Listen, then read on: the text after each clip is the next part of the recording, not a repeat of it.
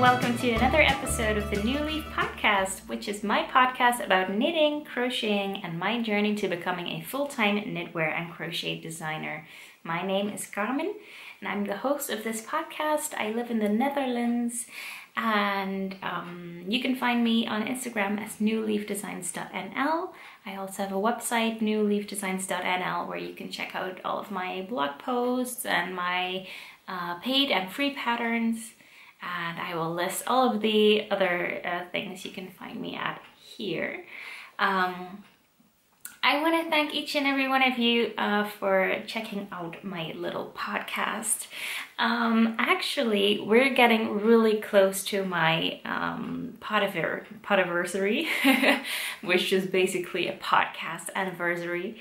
I started actually in 2016 in September, I think, with filming Dutch podcasts, and but in April of 2017 I decided to continue with English podcasts, and I'm really happy that I made that decision, and because it's just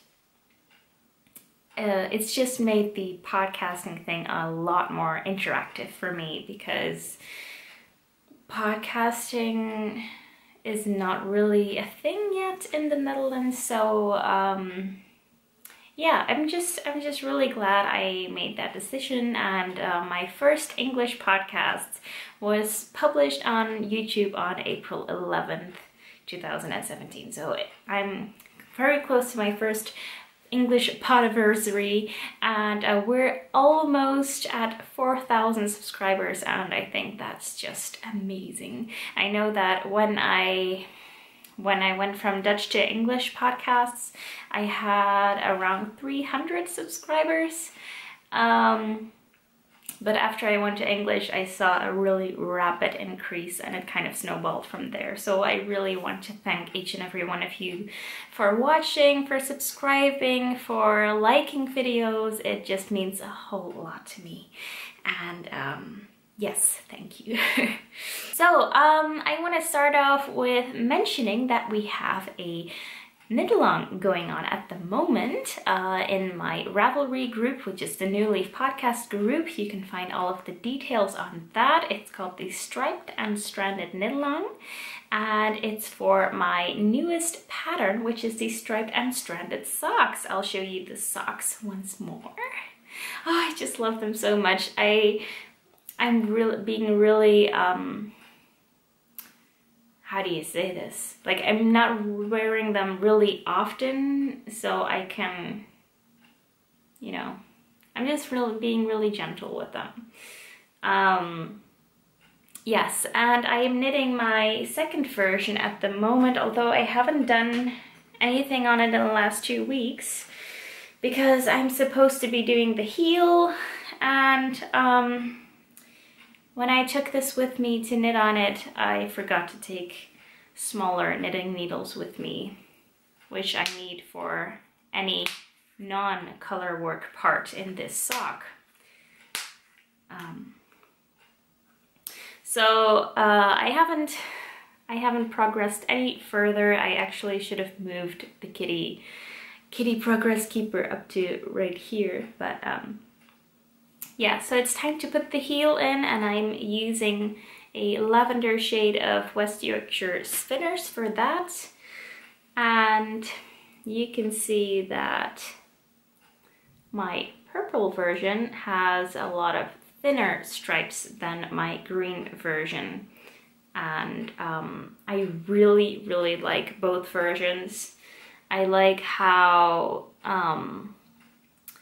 it's almost very subtle whereas this really looks meticulously planned, which it was. Yeah, so the trick is using a self-striping yarn, so you don't need to weave in a lot of ends. So there's only 3 yarns involved in this one, but you can do with only 2. So you need a self-striping one if you want to get this effect. You need a contrasting yarn, which is the dark green, and then I used some minty green because I didn't have quite enough of the green one, and because it was, I don't know, it was a nice contrast. I've never done contrasting heels and toes, so that the heels and toes contrast from each other. I haven't done that previous to this sock, and I really like the effect. I won't be doing that for this one though, as I have a lot of this yarn.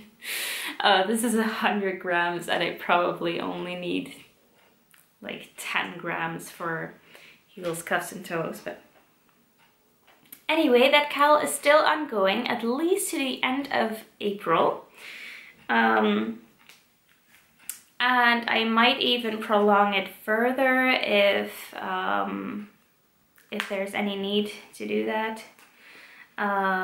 Keep on sharing your progress with Striped and Stranded KAL, the hashtag on Instagram and Facebook, and also hashtag Striped and Stranded Socks. I love seeing the striped and stranded socks that others are knitting, and yeah, I'll be sharing some of them later today on my Instagram story. So if this video goes live, it's probably not available anymore, but I love Instagram stories, so I'm doing a lot of those. Yes, I don't have any finished objects this week, but I do have a pair of socks on the needles. And I'm using a lot of different yarns. I have a whole basket of yarn, and I'm knitting some Scrappy Socks for my boyfriend. And I finished one. I actually started this, oh, helicopter. I actually started this, sorry, easily distracted. I actually started this sock a couple of weeks ago before I filmed my previous podcast, but the basket is usually downstairs, and because I record upstairs and the project wasn't in the same room, I just kind of forgot about it, which is super sad because I love these socks. They are crazy, and I get to use up all my scraps. Well, not really, because yeah, I would have to make a lot of pairs of socks for me to use up all of this, but kind of oddments like this, I can use those. But I have, for example, this ball, I have only knit Scrappy Socks with it so far. So I've used it here. I really like this micro striping effect. It's even better on the other side. Yeah, but I've knit one pair of Scrappy Socks before, and I was using this one. And I'm using it in this pair as well. And there's just a lot of commercial yarn that I'm just, I haven't knit before, and that I'm just using for these socks. But some I have already knit a whole pair from, and I'm just using the scraps. Do you remember this? It's my, it's the Trailing Clouds yarn in the London Underground colorway, or is it the, no, not the Platform, Mind the Gap colorway. And I have made crazy knee-high stripy socks, and this is a scrap from that. There's also some in here. This I thought was masculine enough for my boyfriend, but these with the pink and blue, I'm gonna save for myself. Same as with this one, I thought it was a little bit too feminine to put in here. Yeah, so I'm using a lot of fun colors, and I am knitting the second sock. I've just done the heel this morning, and the pattern I am using is the Toe Up recipe of the Sockmatician, and it's a recipe with a heel flap and gusset heel, and it's a really nice fit for yeah, just bigger feet, I think. If you have a large instep, and my boyfriend has huge feet, so yeah, he really appreciates this this type of heel. I usually do a short row heel on socks, and they fit me really well, but my boyfriend, he likes the gusset heel better because yeah, just gives him a little bit more room. So I'm almost done actually, but this has just been my on and off project for the last couple of weeks. I do hope to finish it soon because, yeah, my boyfriend was actually supposed to get a new pair of socks for last Christmas, so yeah, I really have to finish this one. I have been working a lot on my Melli cardigan, which is a pattern from Pom Pom Quarterly, and I'm gonna have to get up and get the issue because maybe I can read it from here. Yes, it's issue number 20. So issue number 20, the Melli cardigan pattern by Camille Rossel, and it was a mess last week and I couldn't really show you properly, but now I have joined the shoulders, so it's like a waistcoat at the moment. And I just love this yarn. It's All the Mauves in the World by Craftfulness Yarns on Etsy, which is Sandra's Craftfulness on Instagram, and I just fell in love with this colorway ever since Sandra used it for a So Faded sweater, I think. And the Melli cardigan uses this, they call it a bee stitch, and it's like loose strands, well, not really loose strands of yarn, but kind of like loops, pulled up loops, and they create this little V shape. And it's really cute. So it's reverse stockinette, so the purl side is the outside or the right side. It's curling up like mad, but yeah, I still haven't I still have the button band to do, and I'm doing that. I'm modifying the pattern a little bit because in the pattern the button band is knit as you go. But I feared I wouldn't have enough yarn of the main color, so I did a contrasting button band. And because I am alternating skeins, so I have 2 skeins of this at all times, and I'm using 2 yarns held together for this button band, that would mean that I would have 4 skeins attached to my project, and I do not want that, so I am knitting the button band later on.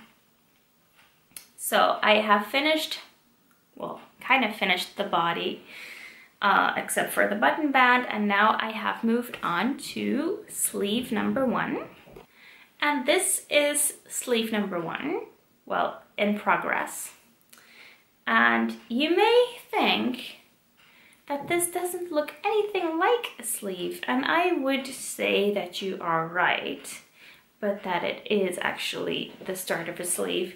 And I don't know if you saw the pattern pictures, but it kind of, the cardigan has a bat wing Batwing sleeves, and they rapidly increase just on one side or on both edges, but they only increase downwards, so to say. So here it stays straight, and then you have these Batwing sleeves. So yeah, I don't know yet what to think of this because yeah, I just don't know yet.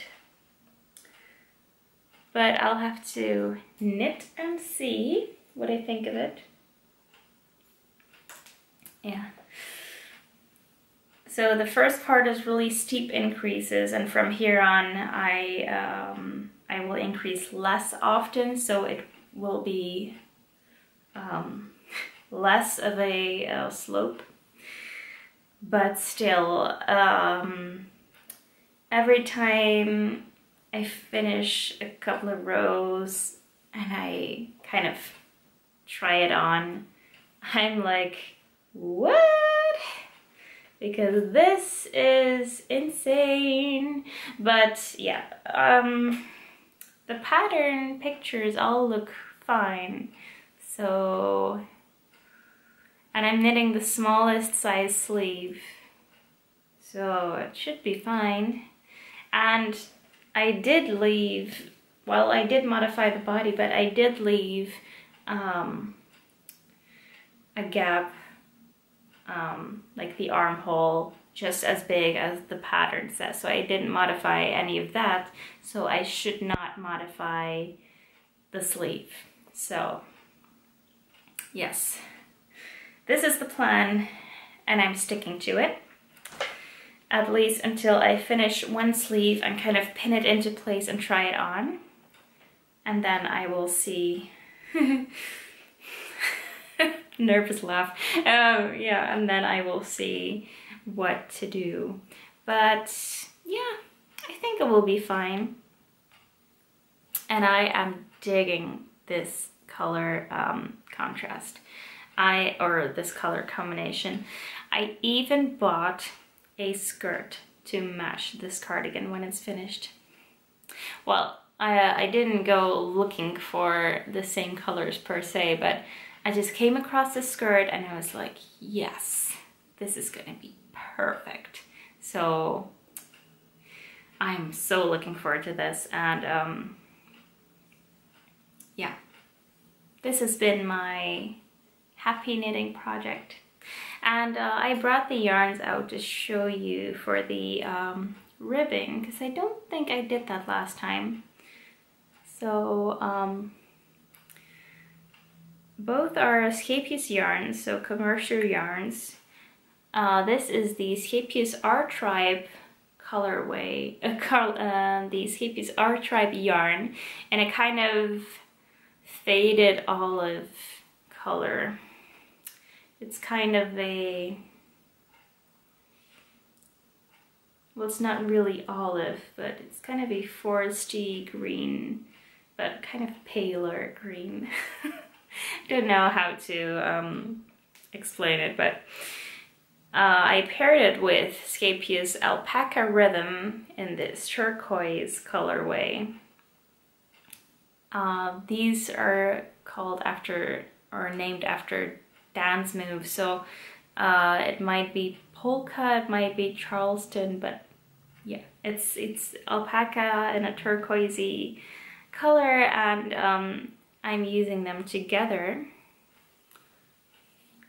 because I did not have a DK yarn in stash for the ribbing, and I really like this marled color effect. Yes, it's really nice. Yeah, so I'll be happily knitting along on this while I listen to my Harry Potter audiobook. I am almost done with the last one. Yes, so I'll be moving on to other books after that. I'm so loving the Harry Potter audiobooks, but as Kyla from Arctos Knits commented last episode. The last few books always make her quite sad, and I do have to agree. The last few books of Harry Potter, listening to them, I'm just feeling very like gloomy and just sad. Yeah, but it's still an amazing story, and yes, just amazing. But I've already figured out, or I've already picked my book that I'm gonna listen to next, and I'm not gonna pronounce the whole title because YouTube might ban me or something. But I saw it on Undercover Otter, which is a indie dyer from the Netherlands. I saw it on her Instagram stories. She was listening to it from the same audiobook app. And it's The Simple Art of Not Giving a F. And I think because I always overthink things and I always stress about things, that book might be the kick in the butt that I need. So, and it's gonna be cheerier than the last volume of Harry Potter, so, or at least it's gonna put me in better spirits, I think. So who knows, but that's my next book that I'm gonna listen to.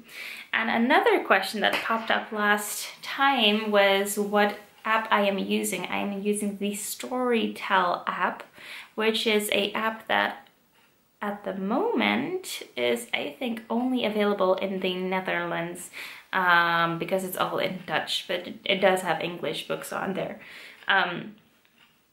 But I only chose it because I could not use Audible, which is available in most other countries, I believe. But yeah, I could not use Audible while having a Dutch bank account, so yeah, but it's Storytel is cheaper anyway, so I don't really care. Although there are a lot of books on Audible that are not on Storytel, so it's like American Netflix vs Dutch Netflix, because Dutch Netflix is I'm looking up like, oh, I can watch Zodiac, or I can watch another different movie, or you know, Harry Potter movies. None of them are on Netflix in Holland, but yeah, some movies that I do want to watch are on the American Netflix or on the German Netflix, and it's just infuriating. But enough about that. This is a knitting podcast last time I checked. So moving on, I actually have some non-knitting to talk about right now, so that's ironic, but yes, I did some natural dyeing experiments last weekend, and it was a lot of fun. I don't know what you guys do on Easter holidays with family, but we always just eat until our clothes don't fit anymore and then go out for a walk because we feel bad, probably because we ate so much. So we went on a walk. It was hailing at the time. It was insane, but yeah, it stopped really raining and hailing about 5 minutes in our walk, so we could enjoy the rest. And I started collecting things on our walk. So I saw some lichen, so some moss that grows on trees and is really crusty and just minty green kind of looking. So some of that lichen, I collected some of that because I heard it would result in a kind of purple dye. So that was really exciting. So I collected some of that, and unknowingly I also collected some caterpillars in my pocket that way. Well, caterpillars are fine, but there were also like those beetles with really large, do you call them fangs? I don't know, like clicky teeth. Ugh. So yeah, not a fan of those. But I collected some lichen. I collected some alder cones and some regular moss, but I didn't end up using it at the end. And I had some avocado seeds, avocado peels, and some onion peels. I had those at home. And because I was at my my parents' house, my mother gave me some white cotton fabric to try it on, because basically all of the white yarn that I have is already dyed. So I didn't have a large quantity of white yarn available, or at least no white yarn that I wanted to dye in a different color. So I used the cotton fabric, but then I just used tiny scraps of white yarn and just put it in there to see, because usually dye has a really different effect on plant-based fibers, such as cotton, as on animal-based fibers, which is, you know, merino or wool. And I got a, well, I wanted to say rainbow, but it's not a rainbow. They are a lot of earthy shades. Yeah, mostly oranges, browns. Yeah, so first I dyed some alder cone. So alder cone are those tiny, they just look like really tiny pine cones, you know what I mean? They grow in clusters on trees and then they just fall off. So I picked some of those and it was really underwhelming. It's just a yellowy, well, kind of a dirty yellow, light brown, sandy color. But on the wool, it's actually much more interesting. It's this really nice mustardy color. So that's interesting. And then I did a second, I took this one out of the dye pot, which is just in an aluminum pot, and all of the fabric I soaked in water with alum beforehand, so as to bind the color more effectively to the fiber. So I took this one out of the dye pot, then I put in some vinegar with the remaining cloth in there, and some lemon juice, because I read, well, just changing the pH of your dye bath can affect the color.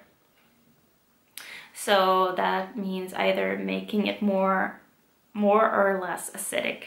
So I used some lemon juice and some vinegar, and it basically did not change. This one is a little bit darker, but you know, it was in the dye pot longer than this one. So maybe I should have just added the vinegar from the start, and then it would have the effect. I'm not really sure why it didn't work. But anyway, I did give it a try. Then I did yellow onion skin, which is really, really fun.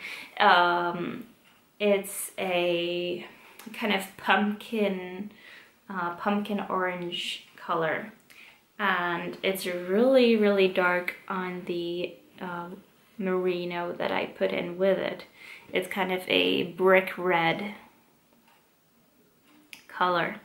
And I did the same vinegar treatment for the second piece of fabric in there, but it didn't really yield a different color. It just Yeah.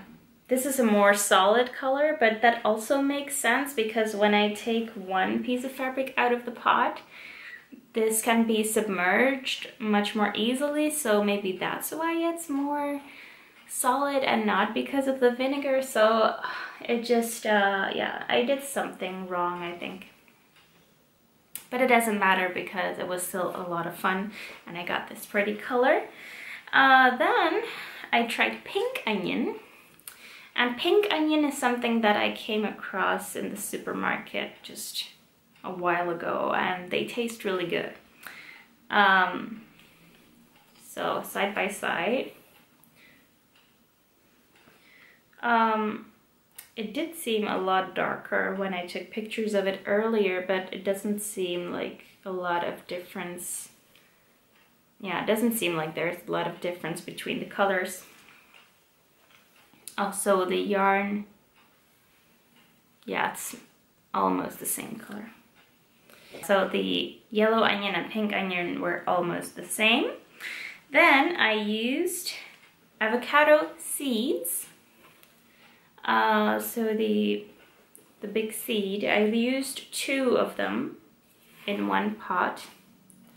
And it's this really pale shade of pink. And I really like this. And on the yarn, it's darker. Yeah, really, really like this. And then the avocado skin, well, I wasn't really paying attention when this was in the pot, and I let it cook dry, which is why these blotches are there, because it just dried up and I just turned it off.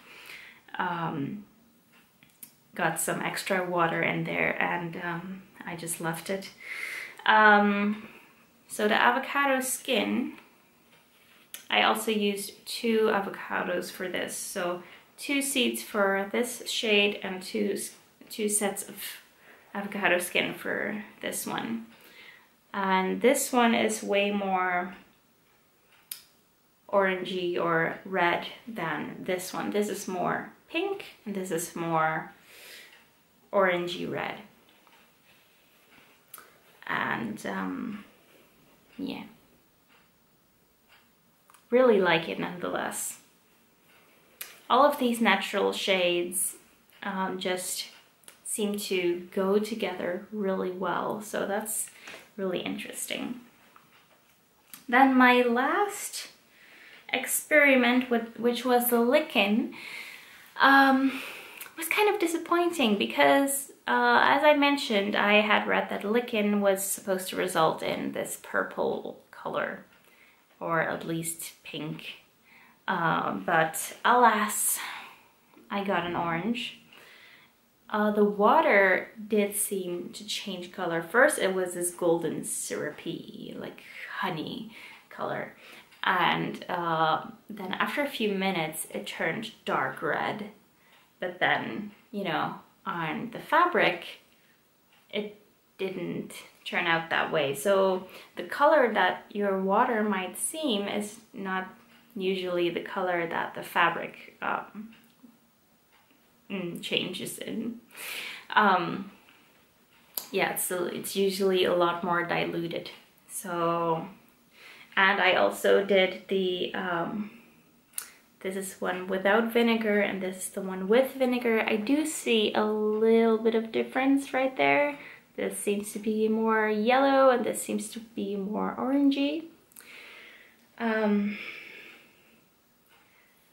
Yes, but they are just kind of sandy, peachy colors.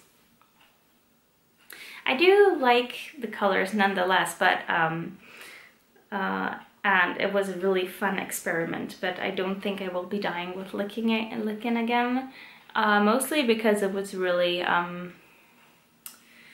it's not that easy to find and it's not that easy to get off of trees, and also there were, you know, insects hiding underneath it, so when I took it off, I kind of have this feeling that I destroyed their home or anything, whereas if I'm taking older cones, I'm not affecting the environment as much, so I won't be dyeing with licking again.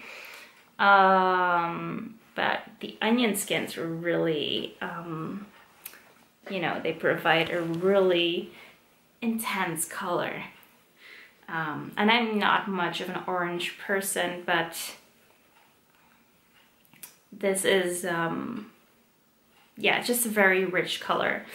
I will be dyeing with avocado seeds and skins because I just love these colors and I think it's really fun. And this is the first time actually that I used the seeds and skins separately. The first time I just used them all in one pot and it turned more or less this color, while I actually like this color better. And if you're really into this pink natural dyeing, you could check out Rebecca Desnos on Instagram, which is just Rebecca Desnos on Instagram.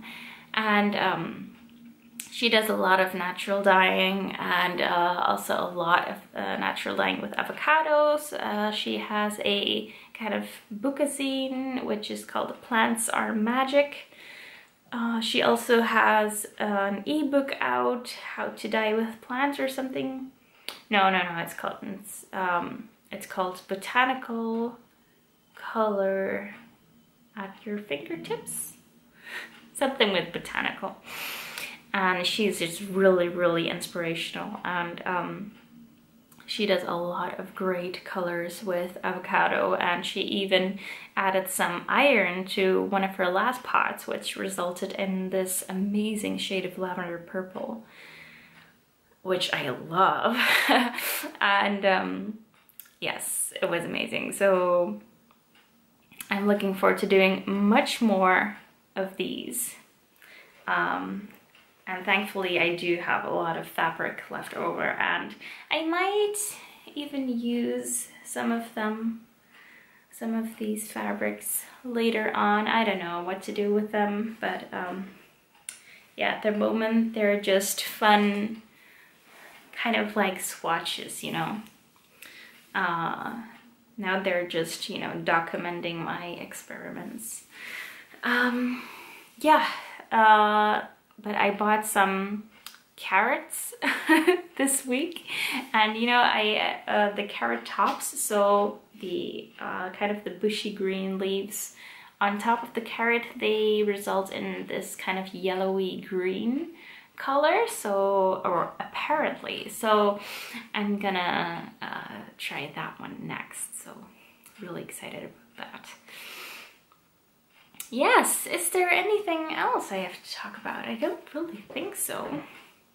Let's check my show notes on my, I just have my show notes on my phone, and it's just 4 lines this time. And I talked about everything. Yay! I'm gonna go ahead and finish up here and just continue doing some knitting or maybe some pattern revising today. Yes, anyway, thank you all so much for watching, and I hope you enjoyed this episode. If you did, I would really appreciate it if you subscribe to my channel or if you gave this video a thumbs up. Thank you all so much. Have a really crafty couple of weeks, and I see